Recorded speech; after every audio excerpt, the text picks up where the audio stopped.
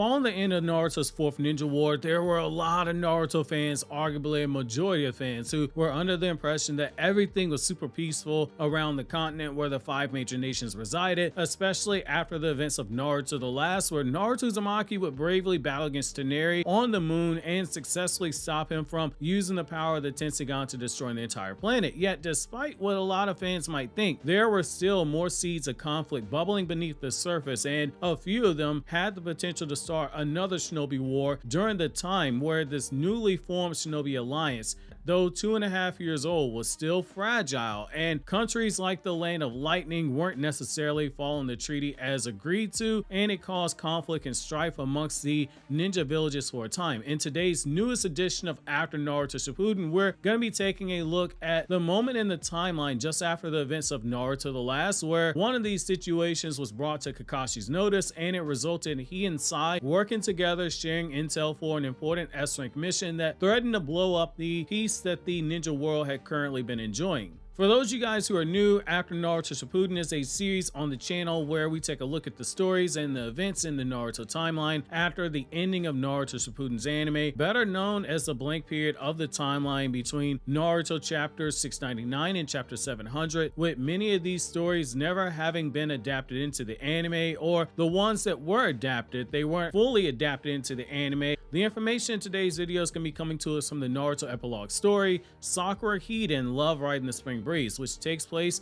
almost 6 months after the events of Naruto the Last. So Naruto and Hinata, they're already engaged now and their wedding is approaching. Naruto during this downtime is teaching classes at the academy. Choji has begun dating his future wife. Sakura has assumed control over the Konoha hospital, and much to the displeasure of Anbu, who were loyal to Danzo, she began sharing Konoha secrets with the other ninja villages to rebuild their hospitals to mirror Konoha's hospital, and setting up the civilian mental health treatments in smaller villages that were unfortunate enough to be damaged during the 4th Ninja War, since several small countries were cleared out to serve as a battlefield for the Shinobi Alliance, and many of those people returned home to areas that were blown up by Bijudama and other wide-scale attacks, and in some cases children returned to homes that were destroyed, and family members who were once shinobi weren't returning home. And so it was her goal to prevent another Sasuke, a situation where children affected and left orphans by the shinobi system ended up becoming radicals who stood against it in the future. It's after Kakashi sends Sakura out with a small team that includes Ino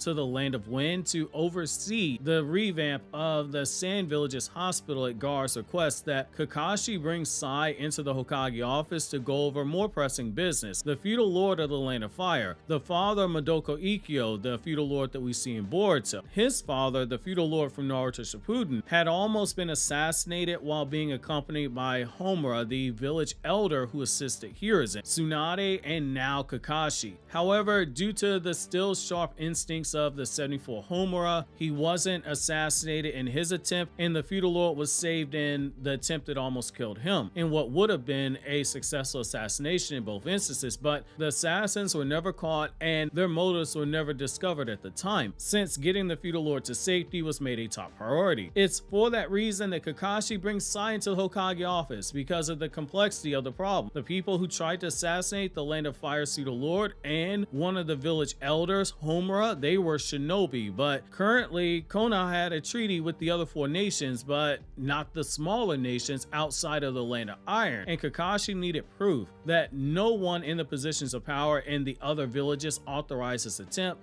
before raising the situation with the other Kage at the 5 Kage summit that he planned to bring this matter up at. However, unbeknownst to them, there was something brewing in the background that would make getting to the bottom of this whole situation a lot more complicated. So with the scene and the context being set is here, I'm going to begin reading the selected scene from the Sakura Hiden Love Riding the Spring Breeze epilogue story, and then I'm going to come back to you guys my thoughts, and it's here I'm going to begin quoting. "Sorry for the rudeness," Kakashi closed the open file that he held. "It's fine, Lord Hokage, but a personal request from me. Is it a mission of some kind?" Sai asked. Well, it is like a mission, but this won't be official, Kakashi replied. Sai narrowed his eyes slightly. What do you mean by that? I want you to check into something for me, but I want you to move alone. You cannot be caught. Check into what? Sai asked. Kakashi nodded and continued. The feudal lord visited last week to recuperate at a hot spring and he was attacked. I'm sure you know about this, Kakashi said. Yes, I read the report. A single kunai shot out and hit very close to where the feudal lord was sitting in the water. Kakashi nodded. Luckily, there was zero damage. The feudal lord was uninjured, but the Anbu set up a strict watch around the hot spring that the feudal lord went to that day.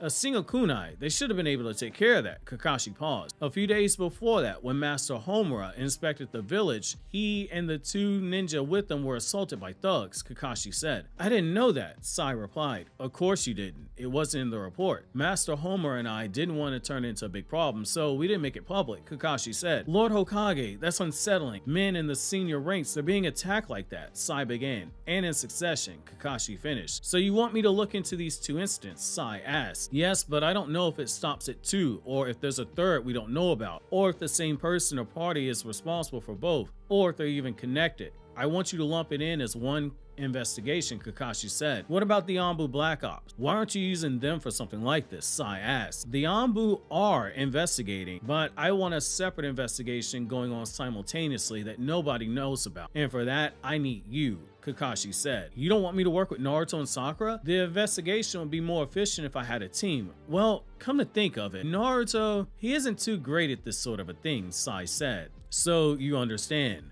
Kakashi smiled before continuing. Naruto is indeed strong, but he's not really suited for this type of covert mission. Sakura is unavailable. I have her doing other work for the village. For now, you won't have help, but be very careful. This isn't a simple prank or a petty criminal. There's something bigger at play here, Kakashi said. Lord Hokage, you be careful too. Top-level people in the country are being attacked. It wouldn't be strange at all if the Hokage was targeted next, Sai said.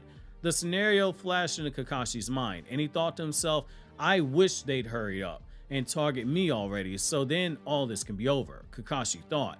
End quote. Now, outside of that savage line at the end where Kakashi's basically going, I wish one of these dudes would hurry up and target me because they'll end up with a toe tag and a matching body bag. I love this scene because it shows the decision-making process of Kakashi and how much he's grown into the Hokage position. He's very methodical and careful in how he came to the conclusion he did. He already suspects that there might be some who are loyal to Danzo from within the Anbu who might have been behind this, but he has no proof and he can't accuse any of the other Kage of having rogue actors in their village without proof either. The same with any smaller villages who refuse Konoha's treaty, like say the Rain Village. It's important to remember that this treaty, it's only 2 years old, and there are still those who held the same viewpoint that Chiyo held, which is that you have to distrust the other villages and not believe in this whole thing of cooperation because it was unheard of. Banding together to face Madara, that was one thing. Madara was a legitimate world event in terms of threat, even if it was really Obito pretending to be Madara, which we all know eventually would become a bigger threat in the form of Kaguya's revival. Kage, such as the Raikage, they hadn't been faithfully adhering to the treaty either.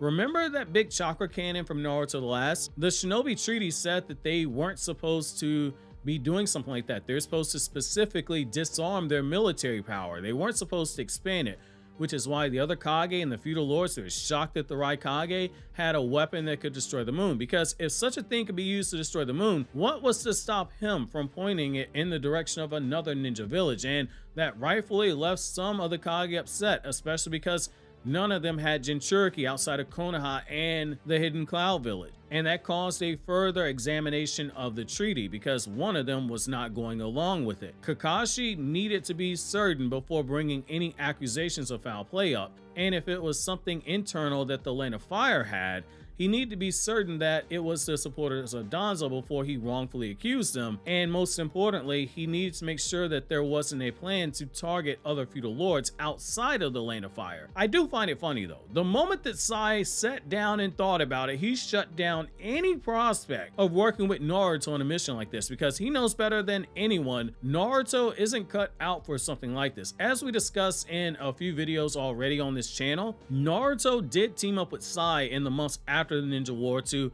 hunt down shinobi who deserted the battlefield following the infinite Tsukuyomi and sided with Madara's worldview on doing things in a way that got rid of the shinobi system, with said shinobi ending up in places like the Land of Silence. And it's how Naruto carried himself during the year after that war that Sai politely got Naruto moved off of those missions, which is how Sai ended up in the Land of Silence all alone during the Shikamaru Hiden story that Naruto Shippuden did adapt. Naruto wasn't as big of an idiot anymore, and he was better at things like shinobi strategy than he used to be, but that childish nature, it still had a tendency to show up at times, and so too did his impatience, which led to Naruto barging into hideouts ready for all the smoke because he got bored with waiting to gather intel, which made Sai's job a whole lot harder. Even on a collective joint mission where Sasuke returned to the village to assist Naruto, Sai, Sakura, and Team 10 on a mission to hunt down a Madara sympathizer who had a large-scale radical plan that would have cost a lot of people their lives, Naruto